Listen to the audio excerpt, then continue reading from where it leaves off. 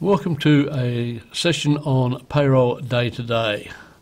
What we're going to be doing in this session is processing payroll for a normal week for our employees.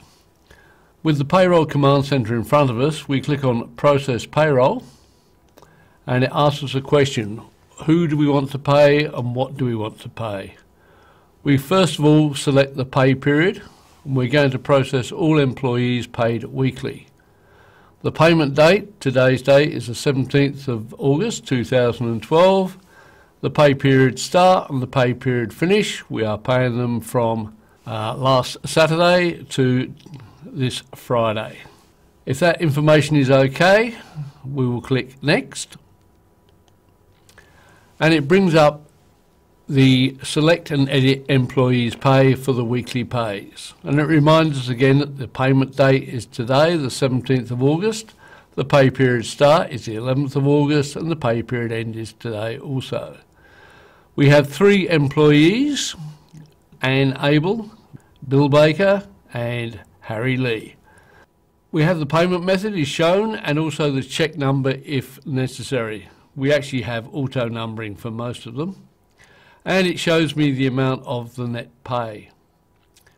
If I want to check on anyone's pay, all I have to do is to click the little white arrow at the beginning of their line. So if I want to have a look at what comprises Anne Abel's pay for this week, move the mouse to the little white arrow, click on the white arrow, and up comes her paycheck, which shows me that her base hourly is for the 38 hours, coming out to $950. The tax is calculated automatically as $160.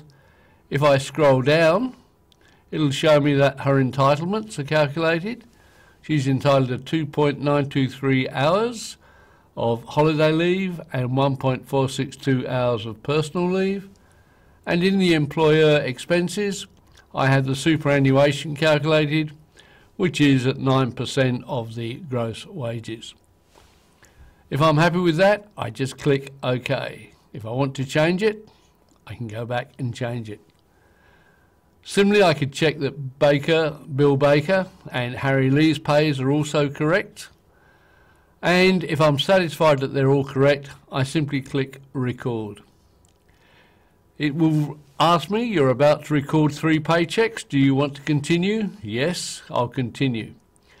I can also tick the box, in the future do not show this message, this box up here. I'll leave it blank for the time being and click continue. It's now recorded 3 paychecks, and to continue I just click OK. It now asks me how I want to process the payments. My preference is to process the pays and do them electronically. The days of handwriting checks, I think, have long gone, and people being paid cash, I haven't seen that for quite a while, but I'm told it still does happen. Our employees are being paid electronically, and if I want to prepare the electronic payments, I merely click on the Prepare Electronic Payments button, and it comes up with a list of who I want to pay and the amounts that they are to be paid. All I have to do is to click each one, and I can then click and prepare the bank file. Normally I prepare the bank file towards the end of the day so that it's now ready for processing.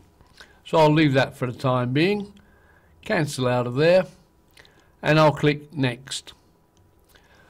It then asks me if I want to print or email the pay slips. In order to print or email the pay slips, all I need to do is click on the print or email pay slips button, and I get a list of those pay slips that are to be printed.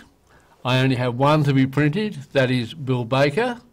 All I need to do is tick the box, up comes Bill Baker, and I can then press the print button and get his pay slip printed for giving to him or posting to him, however you wish to send it.